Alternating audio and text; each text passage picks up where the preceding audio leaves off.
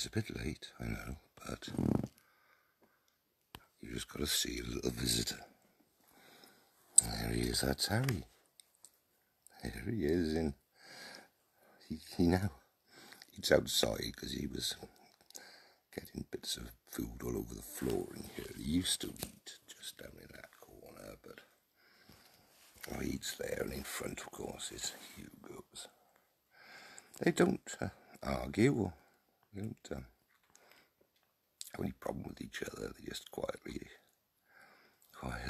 look at him there. They just quietly get on, and quietly Hugo walks around. The blessed Harry. See, can you see there close up as his little skirts? Can you see? This is live, actually, live from the sunny suburbs of Cardiff, where Harry is halfway through a rather large portion of the cat's leftovers. This is live. I mean, my bed is, I say, well, 4 feet, if that, away from him. 3 feet, 3.5 feet maybe, because there's the door. When she normally comes in, I've forgotten to put a barrier there, because he comes in and eats Hugo's food. He's still there, munching away. Catchy is. Catchy is quite a noisy eater. The double glazed French doors are keeping that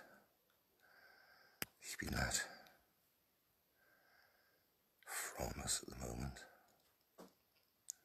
I'm a bit late actually today. I spent all evening in a Welsh National Party meeting. Very exciting. I don't know if you people are fed up with the way Wales is being run, but I am. And these guys are really motivated. I want money in the valleys, me. I want houses, I want jobs. That's what we all want. We haven't got it so far, so something's got to be done. I'm just talking of Harry having a very late supper. As some of you just saw, it is actually Monday night. And here he goes. Look, he's in a minute when he has a little thing that he does. He climbs inside the bowl. Getting closer to the food. He's a funny little chap. There's not a lot going on up there. It's lucky that the outdoor light is on, otherwise we might struggle to see the little guy. Then again, perhaps he actually has set it off. I don't know if we can get in any. Just a wee bit closer. There you are. Oh, is that the closest you've ever been to a live hedgehog? Oh no.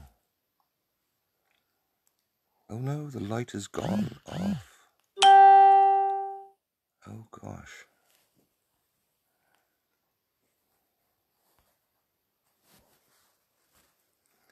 Aha. Oh no, we have a bit too much light. He's not that, oh there he is. Not that keen on bright light. Is Harry.